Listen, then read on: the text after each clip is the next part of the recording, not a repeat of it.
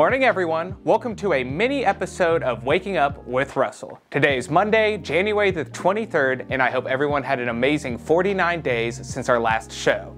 In that time, students across the county have celebrated things like winter break, New Year's Eve, Martin Luther King Day, and many more. This Friday is a sophomore and junior only day, which means seniors will not report to class and should instead sleep in and enjoy their day off.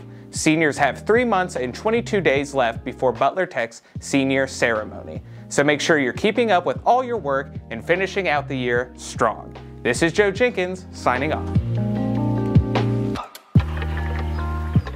Knock, knock. Who's there? Scold. Scold? Scold outside. Hi, I'm Emma, and I'm here with your weekly weather report. Today's about 30 degrees, flurrying. As you can see, there's snow on the ground, and it's pretty cloudy outside, so I'd recommend keeping your coat on and layering up. And tomorrow is a height of 35 and a low of 27, so again, pretty cloudy. Keep your coat on and stay warm.